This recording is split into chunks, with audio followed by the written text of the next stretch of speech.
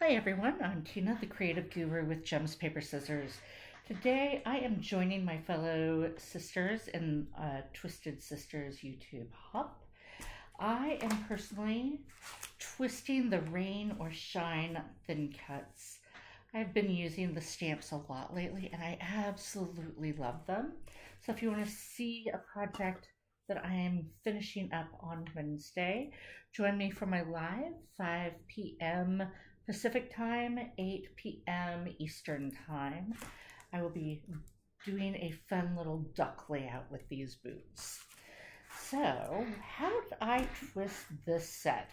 I took the boots thin cut and ran them through a wonderful run with my white daisy cardstock. Then I am literally just going to turn it into a coffee cup. I have a gratitude card that I am making, so hang on while I go on ahead and get that completed. I have a 4 by 5 1/4 piece of Glacier, a slightly smaller, just 1/4 of an inch smaller piece of Evergreen that I'm just going to place on top. I have some of our spring, let's see, I believe this is our bunny paper in our current catalog.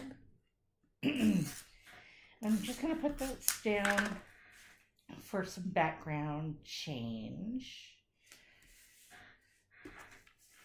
And the wonderful little flowers. Really love the details there.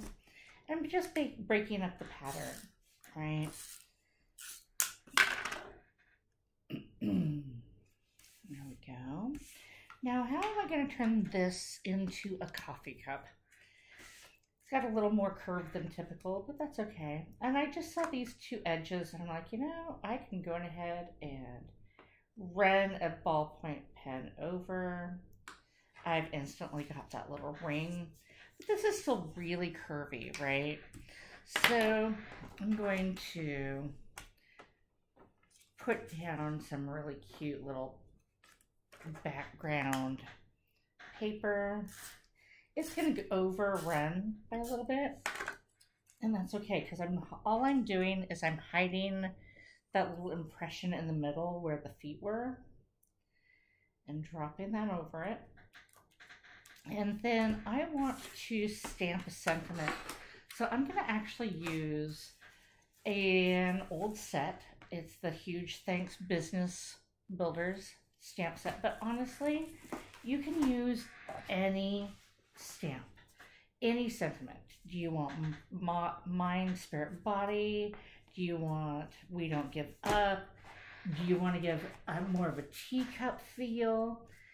You can pick something new, or like Welcome Spring, or you can pick something from your stash. I'm using this as a thank you for a customer who just placed an order. Remember, all of our stamps are these wonderful clingy stamps. You peel it off the carrier sheet, put it onto your block. Our blocks have a nice sharp ridge on the side that the stamp goes onto and more of a curve at the top to accommodate your fingers.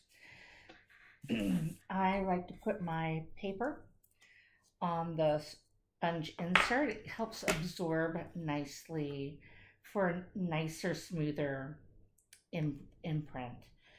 And I'm just tapping my ink. I'm just using basic black. There we go. Thank you for your business.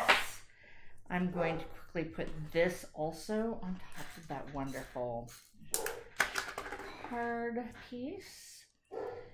And just like that. And then I'm going to use my scissors to trim that down. Now I could go ahead and just put it right there and you know that it's supposed to be a coffee cup. It could be a coffee cup, it could be cocoa, doesn't really matter. My gal is a coffee drinker, so she's getting a coffee cup. There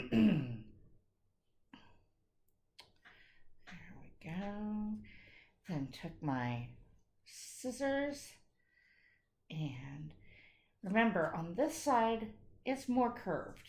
I'm just going for more of a smooth look to finish getting that coffee cup.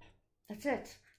That's all there is to this twist. Very simple, straightforward, and yet amazing.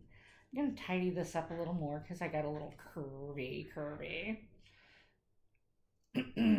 versus having enough of a curve for a hand grip.